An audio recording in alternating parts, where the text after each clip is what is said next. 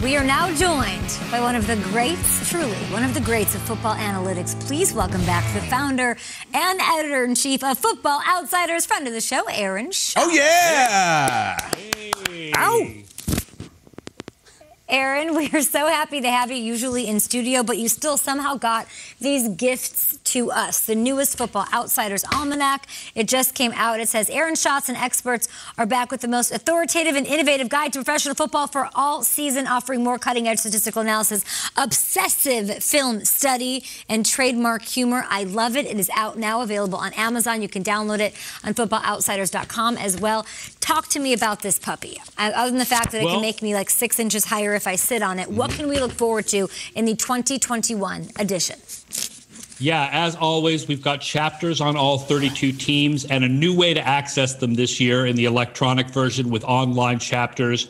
We've got our Kubiak fantasy football projections with comments on all the skill players, quarterbacks, wide receivers, running backs, and tight ends. We've got previews of the top 50 college teams. We've got all of our obsessive film study and statistical analysis in there, over 500 pages. This is our 17th edition, and we think it's our best one yet. Always awesome stuff, Aaron. We appreciate you sending us a copy every year. The NFL added a 17th regular season game beginning this year. Records like single-season pass yards and touchdowns could well be within striking range. But what single-season record do you think will be untouchable?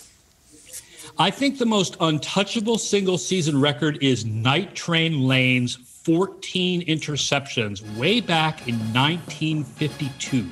Because interceptions have gone down so much in recent years.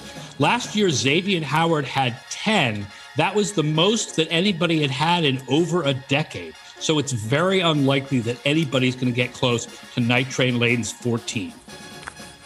It's so interesting because we keep saying it's a passing league. It's a passing league. You would think cornerbacks would have more of an opportunity to get picks. Now, we know teams like the Chiefs and the Bucs will perform well. We're all sure on that. But what are some non-playoff teams from 2020 that will most likely succeed in 2021? I would be looking for the return of the New England Patriots. We have a variable in our defensive projections that's based on the amount of returning or added talent on defense.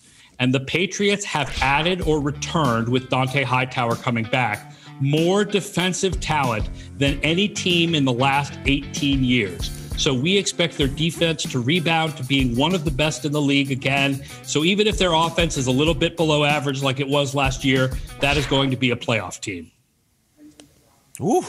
And that defense will go against you-know-who week 4 in Foxborough. All right, Mr. Schatz, this is when we ask you to put on the black hat. Now, we like to get excited about the big offseason moves and the draft picks. Like to get optimistic. However, what team that has been hyped up will underperform this season?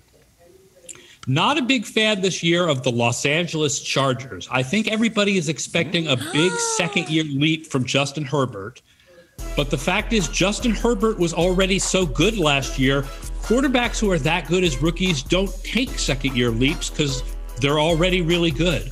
And on defense, I don't think that they have the right players to do what Brandon Staley did with the Rams last year. There is no Aaron Donald. There is no Jalen Ramsey. We don't see their defense being above average. So we see the Chargers as being a below 500 team this year. We'll see what Derwin James has to say about that. Shots. All right, let's talk about this. By the way, a mention of Shailene Woodley and Miles Teller in your book, which I didn't expect, didn't have that one going. So we've got some metrics on them in the Green Bay Packers as well. You, my friend, have an incredibly impressive track record when it comes to picking Super Bowl teams. Who is going to play at SoFi Stadium, in your opinion, using analytics in Super Bowl 56? Well, we've got the numbers coming out with Tampa Bay and Baltimore, but my personal choice is actually for Kansas City against the Dallas Cowboys. All right. Wow. Any thoughts on that, gentlemen? Well, why is that your personal choice if the numbers say otherwise? How come? Because the fact is that the numbers represent the average of a range of possibilities, and you can see teams being at the low end or the high end of that range of possibilities. And I just happen to personally be a very big Dak Prescott believer. And I think that the Cowboys defense could be anywhere from good to bad, and I think it's a little bit more likely to be good. And I wouldn't be surprised if Tampa Bay eventually got a little bit derailed by injuries. They were the healthiest team in the league last year, and they're completely covered at every position, but they don't have a lot of depth at most positions.